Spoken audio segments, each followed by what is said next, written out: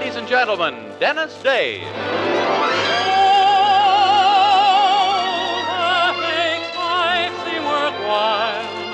Dwells in your eyes, and the spell of your smile. Dennis Day is brought to you by Colgate Dental Cream and Luster Cream Shampoo. Colgate Dental Cream to clean your breath while you clean your teeth. Luster Cream, the cream shampoo for true hair loveliness.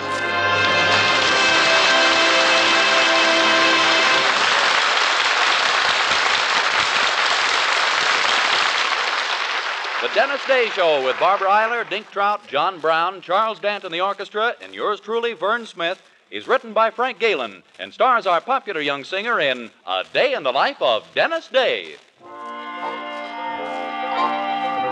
Well, it sure is mighty nice riding out here on the range, but I reckon I'd better head for home. Come on, old Paint, let's get it going, boy. Whoa, boy! Whoa! Oh, come on, horsey, whoa! Well, what do you know? Somebody put glue on the saddle. I always wish that I could be a cowboy, a-riding and a-roping where the wind is free. But now I wish that I was not a cowboy, 'cause look what's gone and happened to me. I can't get off of my horse. All day and night I ride among the cattle. I can't get off of my horse, 'cause some dirty dog put glue on the saddle. Someday they'll bury me out on the prairie, out there among the sagebrush where the skies are blue. But when they dig a place for me to rest in, they'd better make it big enough for two, 'cause I can't get off of my horse. All day and night I ride among the cattle.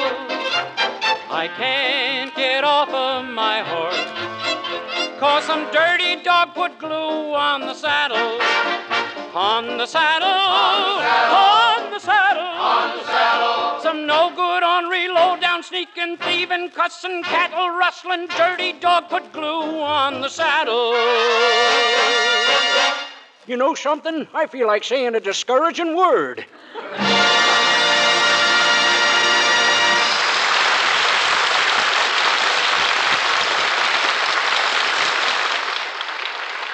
A very special tip on hair appeal, girls, from famous beauty authority Kay Dumit. Lovely hair, shining with natural highlights and shadows, sparkling with silken softness, inviting with clean fragrance. That's the natural hair appeal that men prefer. And now such natural hair appeal can be yours with one touch of magic, Luster Cream Shampoo. Not a soap, not a liquid. Luster Cream Shampoo is an amazing new dainty cream that whips up like magic in hard or soft water into a mild, gentle lather that sweeps dullness away. Out of her wealth of cosmetic lore, Kay Dumit blended gentle lanolin with special secret ingredients to achieve this delightful new cream that leaves your hair so easy to manage, so soft and shining with the natural appeal that men love. Ask for the economical dollar jar of Luster Cream Shampoo at your cosmetic counter.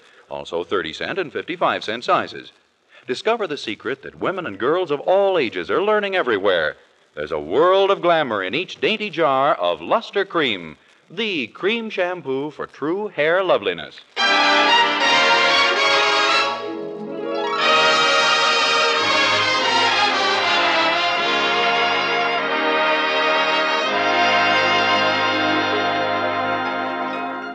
Well, a great many people go through life complaining of their bad breaks, and some of them quite justifiably. But have you ever considered the awful plight of our young hero? Out of over 2 billion inhabitants of this earth, he's the only one who is Dennis Day. Yes, that's trouble enough for any man, a point he's now impressing upon his girlfriend, Mildred Anderson. Gee, I get so darn discouraged, Mildred. Oh, now you mustn't, Dennis. You've still got me, and I'd be proud to be your wife no matter what you were earning. No, Mildred, I can't even afford to buy a wife the necessities of life, much less the little things other women have, like shoes. Well, they won't all always be this way. I know it won't.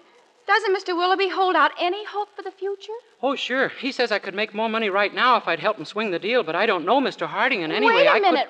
What deal? Who's Mr. Harding? Oh, he's the president of the Seattle, San Antonio, Montreal Railroad.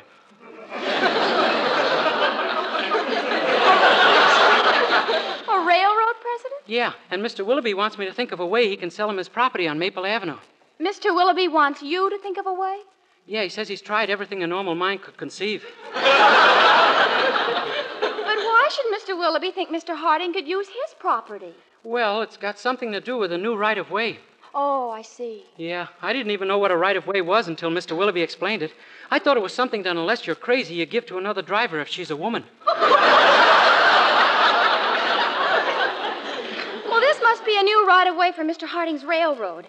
And Mr. Willoughby's promised you a raise if you can help him, huh? Yeah, he's pretty safe, don't you think? I do not. Dennis, you're going to sell that property to Mr. Harding for him. Me? Well, why not? All you have to do is go to this Mr. Harding and talk to him personally. Oh, no, Mildred, really, What's the matter with you, Dennis? You have absolutely no confidence in yourself. Well, who's got a better right? Dennis, he isn't an ogre. He's just a man like yourself. All you have to... Oh, good morning, Mr. Anderson. Good morning, my boy. Morning, Mildred. Hi, Daddy. Did Mother make her train all right? Yes, the chief pulled out with the chief at 7:47. Well, that's good. Daddy, you've got to help me. I'm having trouble with Dennis. Trouble? Yes, can you imagine a person being afraid to talk up to another person? Why, no. Not since 7:47. Well, you see, Mildred wants me to call on a railroad president and sell him some property of my boss's, Mr. Anderson. But, gee, this Mr. Harding is such a big shot. Well, what if he is, my boy? All you have to do is act like a big shot, too. Who, me? Sure. Now, I'll show you what I mean. Now, I'll pretend I'm you, and you act like this big shot railroad president would, okay? Okay. All right, now here we go. Mr. Harding, I want to see you.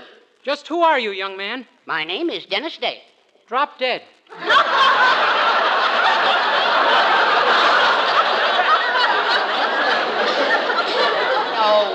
No, Dennis. He wouldn't say that. He'd certainly be polite. Okay, please drop dead. Oh, he wouldn't say anything of the kind. He'd say, "Come in and talk, young man. I like your spunk." To me? Well, certainly. Boy, are we pretending. I'm sure Daddy's right, Dennis, if you'll just try to be a little aggressive. Absolutely. Firmness, that's what you need. Now, say it like I do. Mr. Harding, I want to talk to you. Mr. Harding, I want to talk to you.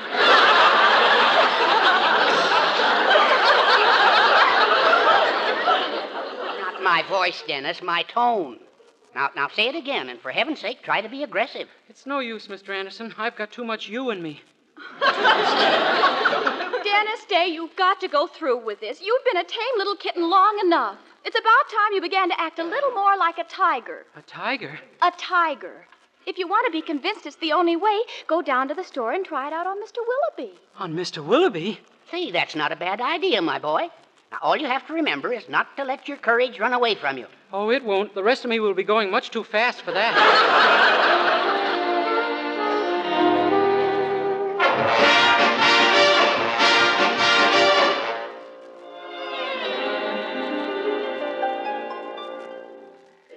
Dennis Day, you're a tiger. Dennis Day, you're a tiger. Dennis Day, you're a tiger.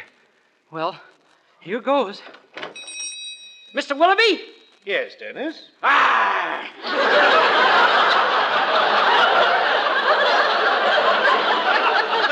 What was that? That was my new personality coming out, Willoughby. Well, put it back in and start mopping the floor. Mopping the floor? Why, that makes me laugh. You were playing with dynamite, Willoughby. Huh? You heard me. I'm not a tame little kitten anymore. I'm a great big hungry tiger. And from now on, I'm going to act like a tiger. Dennis, don't you like your job here anymore? Oh, yes, sir. Well? Well, I just wanted you to know that while I'm mopping up, you might hear a little snarling. That's more like it. What came over you, anyway? Oh, I was just trying to develop a new personality for your sake, Mr. Willoughby. I'm going to take over the Harding deal for you. You're going to take it over? It sounded less fantastic when I said it. Sound fantastic if anyone said it. But it isn't. I can be a firm, aggressive salesman when I want to be, Mr. Willoughby. I'll just march up to him and say, Mr. Harding, you need Mr. Willoughby's property because... because... Say, maybe he doesn't need it. Now, look, Dennis, I asked you to think of an idea, but that's all. I don't want you messing up this deal, you understand? Stay away from it. But, Mr. That's Willoughby... final, Dennis. You're a fine floor mopper. And you carry out an excellent pail of garbage.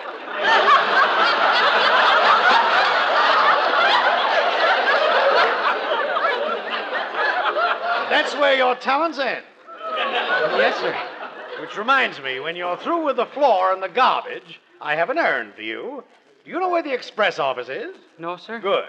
Drive over there in my car and pick up 2 cases of Kalak water for the store. But, Mr. Willoughby, if I don't know where it is... It'll take you that much longer to get back.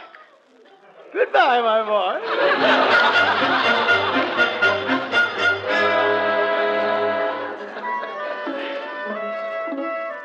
And so our young hero sadly busied himself with the floor and the garbage.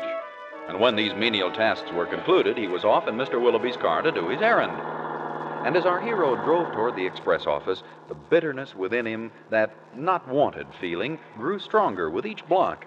The depressing knowledge that he... Hey, wait a minute. Is there something wrong with that front wheel? Well, yes, it's loose. Dennis, watch it. It's coming off. Dennis, look out!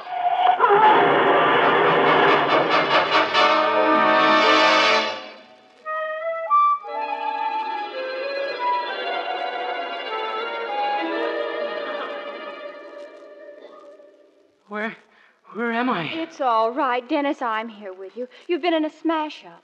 Oh, my gosh, yeah. I remember now. Gee, I'm in a hospital, huh? Yes, you were brought here after they picked you up. Mildred, did they pick up all of me? Of course, silly. You're all right. The doctor says you can leave in an hour or two. You were just unconscious from shock. Mildred, what about Mr. Willoughby's car? Is it... Yes, it's a complete wreck, Dennis. I just phoned him. He should be regaining consciousness pretty soon, too. Oh, you should have heard him, Dennis. He says he'll be waiting for you the minute you get out of the hospital. Oh, Mildred, stand on that chair. On the chair? What for? You're going to kick me right in the appendix. Don't be silly, Dennis. There's got to be a way out of this. Mildred, this time I'm afraid I'm finished. That car will cost $500 to replace, and if I know Mr. Willoughby, it's either that or jail. Perhaps I can help you, young man. Huh? Who said that? Why, it's the man in the next bed, the one completely wrapped in bandages. Yes, your conversation just now gave me an idea. Oh, I see. Would you mind pointing your face in my direction, sir, so I can tell which end of you is talking to me?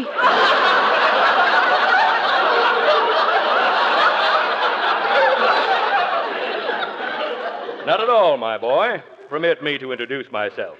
My name is William Harding. William Harding? Not the William Harding, the president of the Seattle, San Antonio, and Montreal Railroad. That's right. Good golly. The one man in the whole world I wanted most to see. And here I am talking to him, face to bandage. Mr. Harding, did you really say you might be able to help Dennis out of the trouble he's in? I did. I'll gladly give this boy a check for $600 right now. Enough to pay for that car and still have something left over. Providing he agrees to impersonate me for a period of 10 days. Impersonate you? I beg pardon, Mr. Harding, but are those bandages covering a big hole in your head?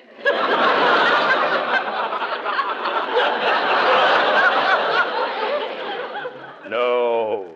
You see, I'm having a little domestic difficulty with my wife. There's another... Woman, if you'll pardon the expression? You're a man of the world.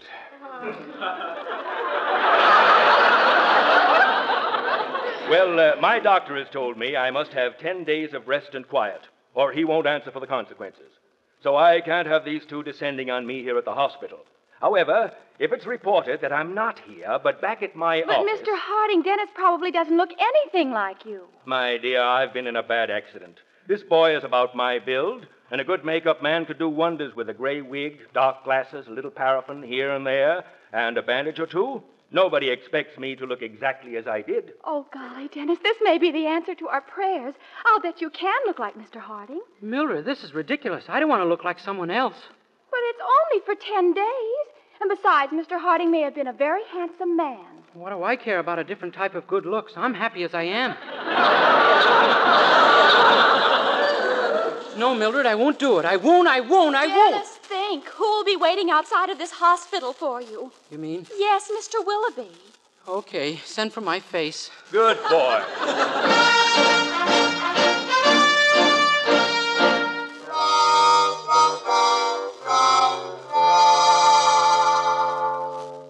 Well, this is as far as I can go with you, Dennis. Here's Mr. Harding's offices. Gosh, I hope this works. Do I really look like him? Your makeup's perfect. Only remember to stay out of warm places. You know what the man said about your nose melting? Believe me, I'll never stick it into a hotter corner than this. Well, goodbye, Mildred. Goodbye, dear, and lots of luck. Why, Mr. Harding. Hello. Oh, I can't tell you how wonderful it is to see you back with us, Mr. Harding. Thanks. It's nice to be back, Miss, Jones. Williams. Oh, yes, sorry. You've been with me such a short time. 9 years. Oh, of course. Sorry, not quite myself yet. Well, I guess I'd better step into my private office here. Oh, not that door, Mr. Harding. Huh? Oh, yes, for a minute I didn't see the sign. This is your office right here. Are you sure you're all right, Mr. Harding? You seem so different somehow. Well, naturally. Terrible accident, you know. Whole locomotive blew up. Yes, I know. But your voice, it's changed completely. Oh, didn't they tell you? Smokestack hit me right in the throat. Well, I better get down to business, Miss Williams. Yes, sir. Now, first, there's the case of Miss Shirley Dolan. I'm in alone, Miss Williams.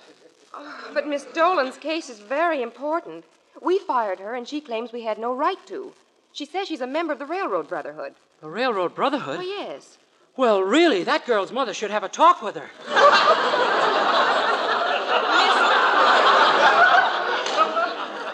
Mr. Harding, are you sure they didn't let you out of that hospital too soon?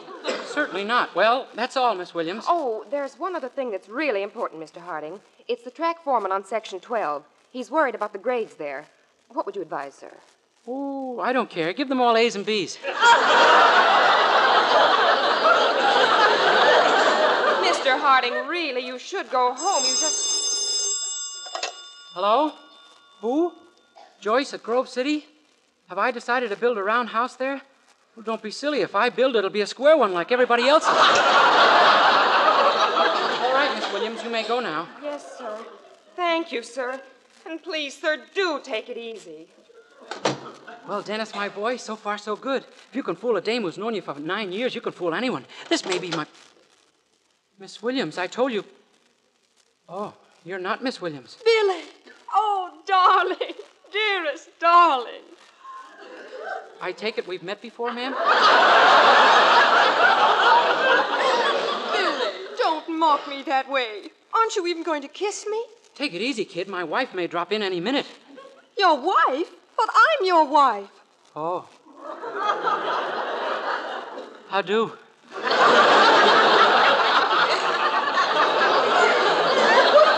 Oh, Billy, why must you toy with me like this?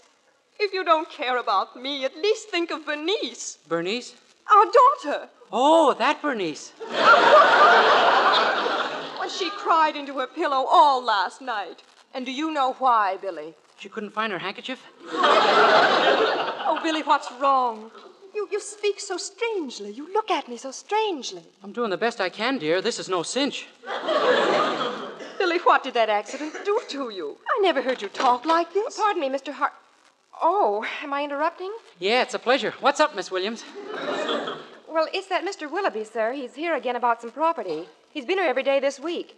Shall I have him leave? Oh, no. Tell him I'll meet him back at his store in 15 minutes.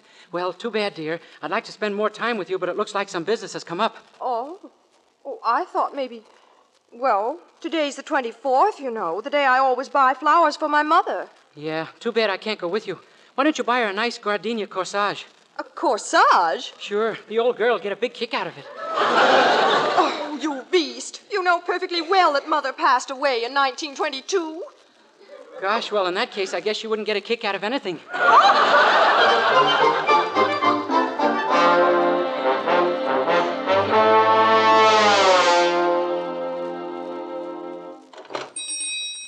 Yes, sir? Mr. Willoughby, I'm William Harding. Mr. Harding, you did come. Oh, you don't know how happy this makes me. Sit down, sir. Thanks, Willoughby. A cigar, perhaps, a little liquid refreshment, or possibly I can offer you a piece of this excellent Page and Shaw candy. No, thank you. I don't smoke, drink, or enjoy myself. I'm here to discuss your property. Oh, yes, sir, my property. Well, I don't know, Willoughby. Oh, please, Mr. Harding, please, sir, consider. After all, I'm practically an employee of yours. You're an employee of mine? Well, everybody knows that you're the biggest stockholder in the Weaverville National Bank, and, of course, the bank owns this building, so you might say I'm your employee. By Jove, I believe we will say that. Mr. Harding, what is this look of wild elation on your face? Willoughby, this place is filthy. Get to work scrubbing that floor. Huh? You heard me, hop.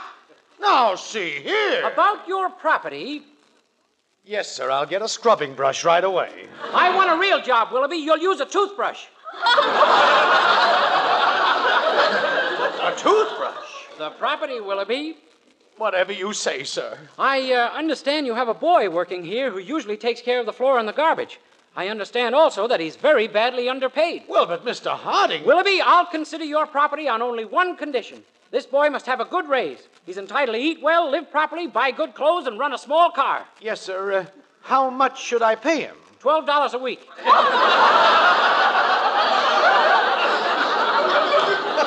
Yes, sir. And I want that in writing, Willoughby. I won't even talk about the property until I get it. Yes, sir, if you say so. I'll take care of it right this minute, Mr. Harding. Boy, this is really living. I should have thought of a new face long ago. Why, I could have had all the... Billy, chérie, mon petit chouchou, my beautiful, lovely Billy. Huh? Oh, Billy, what is the matter with you? It is me, your little Madeleine. Oh, you mean... Gee, you're French, huh? But of course I'm French. And what did that accident do to your head? Don't you remember how we used to talk in French for hours? Oh, sure, man, appetit. Oh, you darling. Vous n'avez pas besoin d'être si insolente avec moi parce que vous n'êtes même pas venu me voir pendant que j'étais à l'hôpital, n'est-ce pas? Yes, ma'am.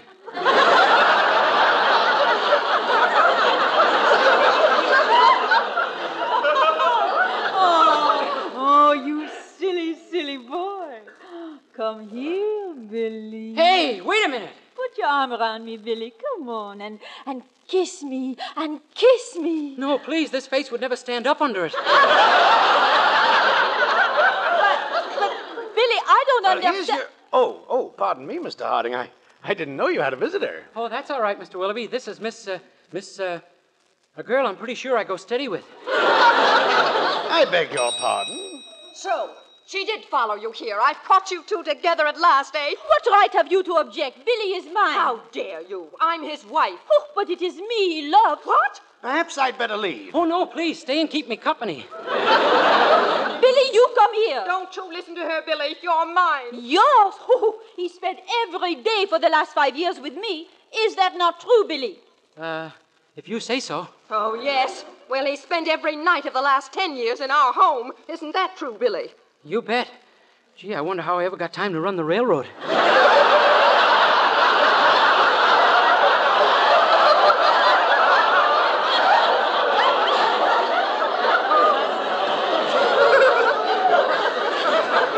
Well, I'm his wife. I'm his wife, and I'm taking him. He belongs to me. And I say he belongs to me. Oh, is that so? Come here, Billy. You take your hands off him. Come here, Billy. Girls, please, you're getting awfully grabby.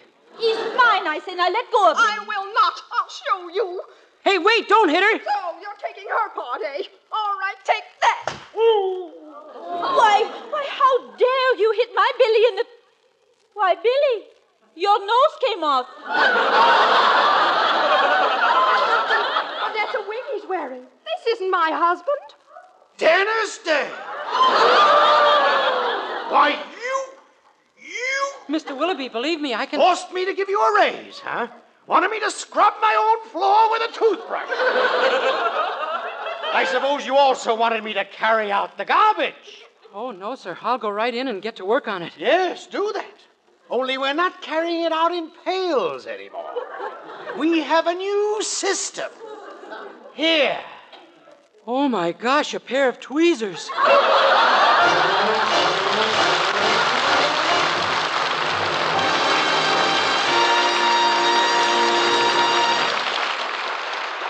Dennis Day will be back in just a moment with a song. But first, here's a fact worth knowing. Colgate Dental Cream cleans your breath while it cleans your teeth. And that's important, as our Colgate players are going to demonstrate. Scene, a party, with everyone in a conga line, except our Colgate leading man. Why? Let's find out. Come on, Bill, get into line. No use wasting a waist, especially a waist like Judy's. You can say that again, chum. But Judy's been signaling me to keep my distance. Sure wish I knew why. Oh, you're out of step with Judy because of just one thing, Bill. And for the straight dope on that, you better see your dentist. And here's what Bill found out.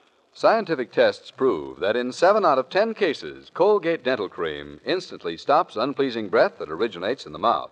And Colgate's safe polishing agent brings out the natural sparkle of your teeth, cleans them thoroughly and safely. Yes, Colgate Dental Cream cleans your breath while it cleans your teeth. And Colgate Dental Cream is famous for its wonderful wake-up flavor, too. Nationwide tests of leading toothpastes prove that Colgate's is preferred for flavor over other brands tested. So to clean your teeth thoroughly and safely, for a wake-up flavor everyone enjoys, use Colgate Dental Cream.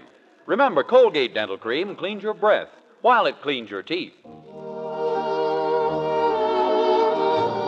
With Charles Dant and the orchestra, here's Dennis to sing one of his most recent RCA Victor recordings, Christmas Dreaming.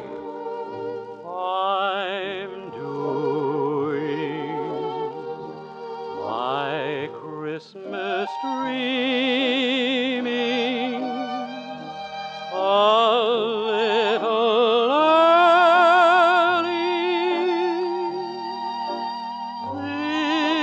this year. No sign of snow around, and yet I go around hearing jingle bells ringing in my ear. Your promise must be the reason, the happy season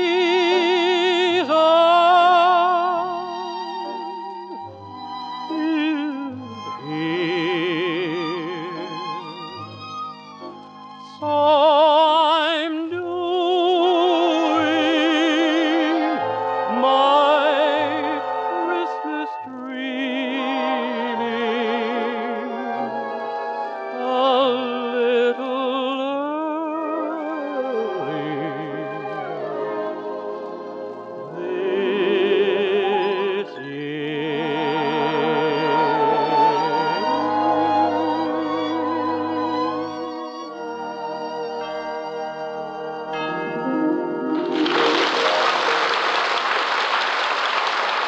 Good night, everybody.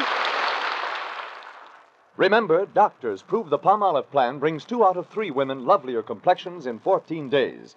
And this beauty plan with Palmolive soap was tested on women with all types of skin. Dry, oily, even skin that was not clear.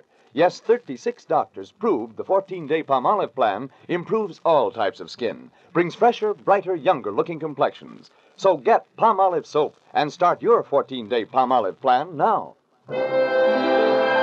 This is Vern Smith reminding you that if your community did not observe daylight saving time, the Dennis Day program may be heard starting next week at a different time, so consult your local newspaper. Good night. This is NBC, the National Broadcasting Company.